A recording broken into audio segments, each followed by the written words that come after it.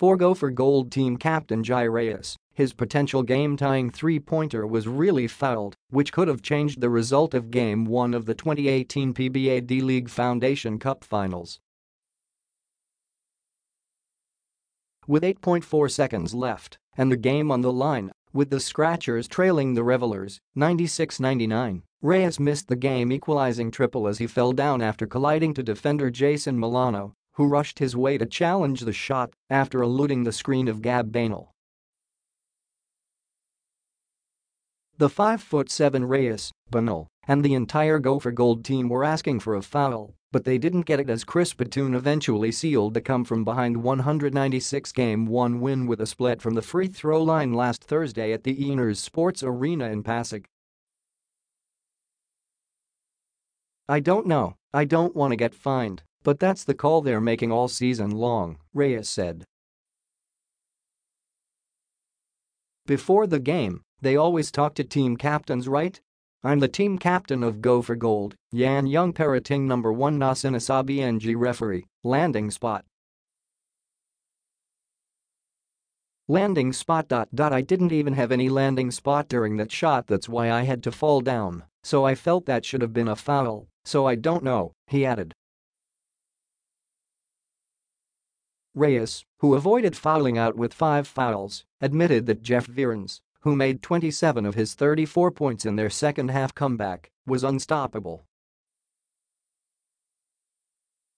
But he insisted that the referees changed the way they called the game, especially in the payoff period. "Shinatan ako ng shinatan ni Jeff ng fourth quarter. I felt like nandun ako pero talagang nasushoot niya a," the 31-year-old Reyes said. "I don't want to make any more comments about the refs. I felt that they changed the way they called the game when we were up big. That's what I always tell them, be consistent, be consistent. Because it's tough to guard the leading scorer of the league for the whole game. And I'm guarding him like that for 27 minutes, then the fourth quarter they're gonna change how they call it. So what? I'm gonna adjust for those last plays? I tried to adjust binagyan ko ng counting space, ilan na ko 5 fouls na ko, pero nasushoot talaga niya a," he added. As they cannot undo what happened in the series opener, the Ateneo standout, who finished with 11 points, 4 assists and 3 rebounds, admitted that he has to limit his turnovers the next game.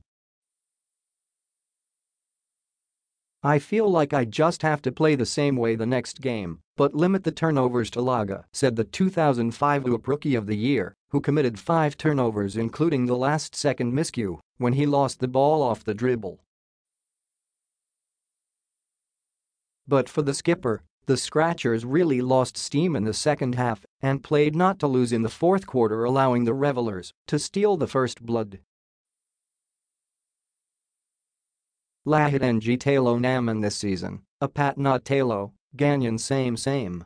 I think when we get the lead, our problem in the fourth quarter, we play not to lose," he said. "We stop attacking, and that's the strength of our team. We're trying to just milk the clock, execute.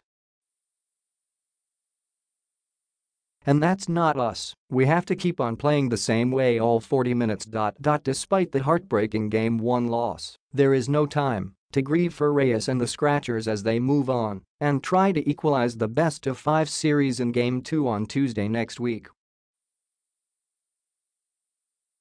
By tonight, by tomorrow, wala na tapos natin. That's how series go. This is not a 3-game series, this is a 5-game series, so Game 1 is just 1 game. Ang problema lang ang sakit ng talo na 2, he said. The positive side is alam naman na kaya naman sila lamangan ng malaki. So yun lang, be pissed right now and then get over tomorrow.